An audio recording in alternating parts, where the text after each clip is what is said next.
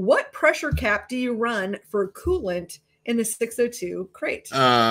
Generally, it's going to depend on your radiator, honestly. I mean, there are certain radiators that are built for high pressure caps, 30 plus pound caps. Most radiators that you're going to buy, I think, are built for 24 to 28 pound caps. So that's generally going to be the one that you want to use. The one that I sell is the 29. Is that for the AFCA radiator? So that radiator is built for that pressure. Yeah, we use these with the double pass. I'm going to drop in a link here. Ideally, you want a radiator that's rated for the highest pressure you can possibly put a cap on.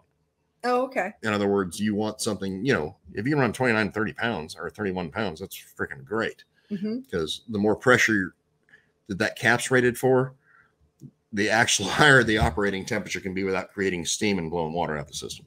Good to know.